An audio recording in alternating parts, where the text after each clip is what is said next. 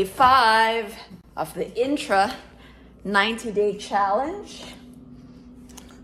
So this is my Intra, and today we're going to talk on Astragalus root. Did I say it correctly? Astragalus root. This is the first time I've heard of this root. Astragalus root. It's Astragalus root. So this Intra has 23 botanical extracts and fruit juice that supports immune health system. And Astragalus root is one of the herbs. So according to the pamphlet here, Astragalus root is used in soups, extracts, and pills. And it's used in the treatment of numerous mixtures with other herbs, including heart, liver, kidney disease, cancer, viral infections, and immune system disorders. Astragalus is used to help maintain a healthy immune system. Its researchers mentioned that increased attention has been given on the plant-derived saponins. Now, saponins are phytochemicals that are known to help fight infections. And when used on humans, saponins seem to help immune system and protects the body against viruses and bacteria.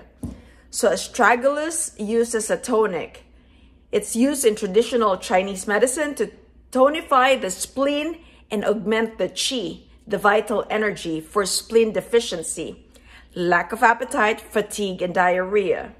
It's also used to tonify the lungs and prevent frequent colds. Western herbalists began using Astragalus as an ingredient in various tonics in the 1800s.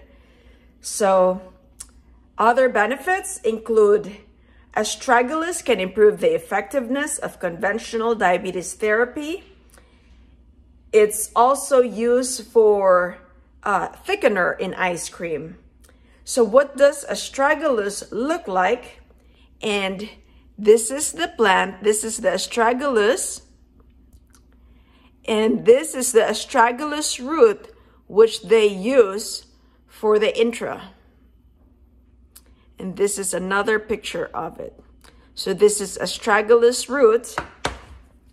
And this is Intra. And this is one of the herbal herbs in this Intra dietary supplement. So usually you take one fluid. Oops. I filled it to the brim. 1 small cup of this. Cheers. 1 cup of this or 2 cups a day. So this is 30 ml. So if you want to know more about Intra, I'm a distributor, so you can DM me. Let's go.